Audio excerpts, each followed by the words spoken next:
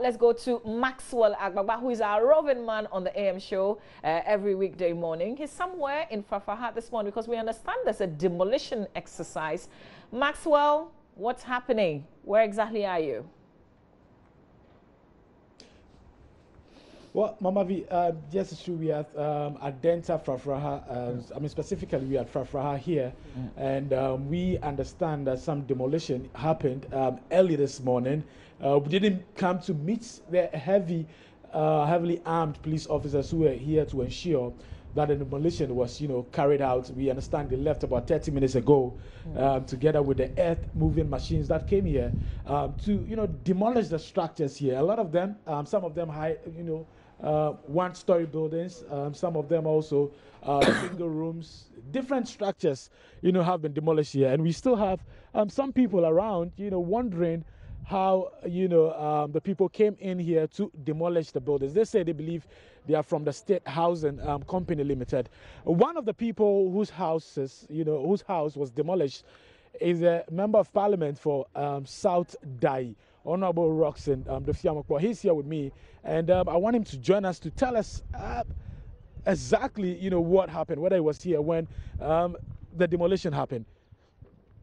Mr. Dofiamakwa, you're welcome to join us. Thank you very much.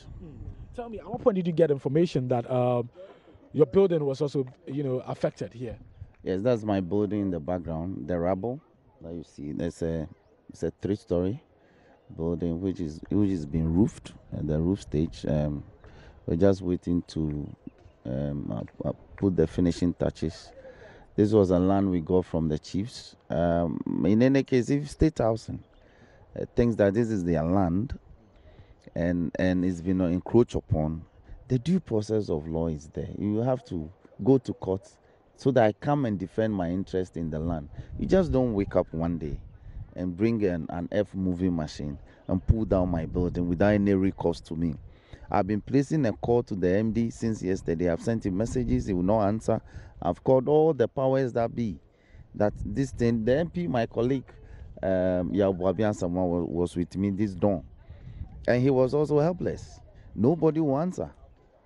And it's a very pitiful situation that you claim that the land is for you, you move in with bulldozer. And look, this construction didn't happen in a day. This construction is over a 2 years period. And so if you don't wait for somebody to dig a foundation, pour concrete, put iron rods, roof, and then you come and say it's yours. No, you have acquiesced. I am not saying by any stretch of imagination that I didn't get this land properly. I got the land through the appropriate vendor. And so if another entity, which is a state institution, if you think, look, I don't think this is a demolition, quad demolition. This is a targeted demolition. What makes you think it's a targeted demolition? The State Housing Company saying that you've encroached on their lands. Look at the buildings around. There's a building behind you. There are so many buildings. Look at how a building that is before me has been spared, because they told me that he placed a call to somebody and they gave instructions that building should be left out. It's only 4 buildings that have been pulled down. This one, the other one, mine, and some other one. What they did was because they didn't want the thing to look like a targeted demolition, then they broke a few fence walls and left. I'm sure they gave you prior notice before they came to do this. Nothing. I speak to you. When I spoke, there's a chap called Soa. He claimed to be the surveyor from State Housing. When I spoke to him, he said, Honorable, I am speaking to you because I respect you. Otherwise, I won't speak to you. I have nothing. I just have instructions from my company to come and do the demolition. If you are aggrieved, go to court. And walked off. Just like that. I live at Achimota. I got here from at about 4:30 when my developer called me yesterday night to say that this was the intelligence he had picked up, that this will happen. I couldn't believe it, because I even thought that, look, 2 police vehicles and soldiers were here, and I have the numbers of the vehicle. I'm a legal practitioner. If you get a judgment from a court with a writ of possession order, and you even want to recover your land, the processes that you go through the police before they give you 3 personnel or 4 personnel, it is not a joke. They sometimes they even demand that they want to see the judgment, even with a writ of possession order from a court. they will further demand to see the judgment whether indeed the judge decreed that you should have possession of the land. Now you So talk. under what circumstances did the combined team of police and army accompany people from State House into this place? There's no court process. I have not been served with any court notice. They didn't even put an inscription on the building. No, I speak to you on authority.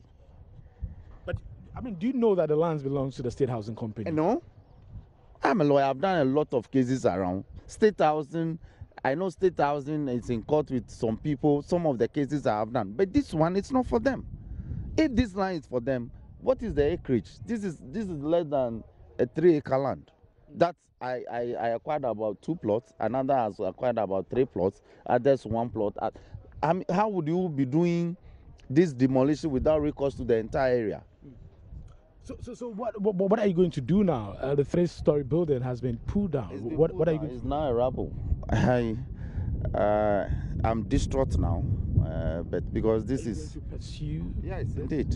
This is, even if it takes 10 years, I will pursue them in court.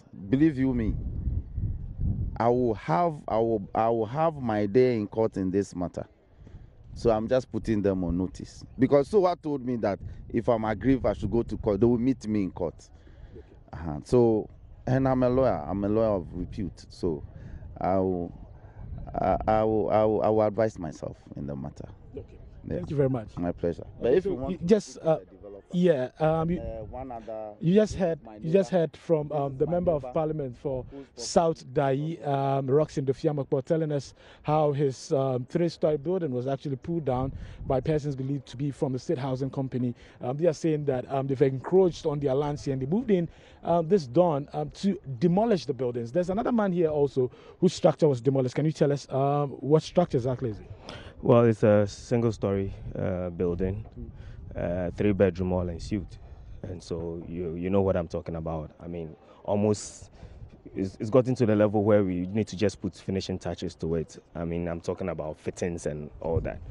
So, yes, we're there, as Honorable just mentioned, just yesterday. No, actually, this dawn that somebody called us, and in fact, the person who called us is a squatter in the building. We asked the person to stay there, caretaker, excuse me. And then he called us that it's happening this dawn. Then we were alarmed. So I had to rush in there, and truly, I mean, it was happening. I couldn't help it because there were police presence and military. But do you have the necessary documentation that proves that, the land belongs to you? Sure. I mean, I'm also a developer. So apart from this one that I'm doing for myself, I have other, and I know the processes. In fact, this place has 2 fashions, the Frafraha and then some Queen Mother 2 is involved. We've seen all of them, and they are aware we are doing this thing. I have my documentation, I have everything. And with buildings, you do your searches and all those things. We did all that. We didn't hear of State Housing Company.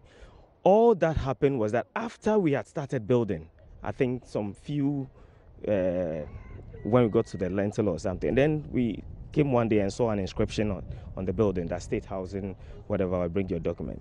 When did you see this? Just like about when we started, some few months after we had started. So we went there. We went there, we opened the file, and they said, okay, this is what has happened. They acquired the land some years back. It was given to them, blah, blah, blah. So they said if we want the land back, we need to open a file, and they will look at it and give us, give it back to us. There's a process to it. So that is what is ongoing. We've done that, and it's ongoing. So if there is anything like demolition happening, at least you need to bring the stakeholders together, like myself, the Honorable, and other people, because the demolition that has happened, it involves quite a number of people. Bring us together, give us notices, let us know the roadmap, what we are supposed to do. How Dofiamakpo says he's going to pursue this. Is it the same for you too? Why not? I mean, if you have an investment worth over 200,000 Ghana cedis in this, you just wake up and it's gone. What would you do? You tell me. I can see tears welling up in your eyes. Yeah. I mean, You can tell from the camera. I'm quite young. I mean, working so hard, you know, acquiring something that you want to live on. You know the circumstances within which we are in this country, and you've been able to do this, and just by you know some circumstances which is beyond you. You don't even know what is happening. You just happen to see that it's gone down the drain. If this thing happens, I mean, what would you do? It's okay. Mama V is getting a bit emotional here at Adenta Frafraha, but that is what it is right now. These buildings have been pulled down. This one is a 3-story building belonging to the Member of Parliament for South Dai. Another one belonging to the gentleman that we just spoke to. There are other residents living here who are also going around looking at their structures. About 15 of them, all of them, demolished here at Frafraha, Mama V.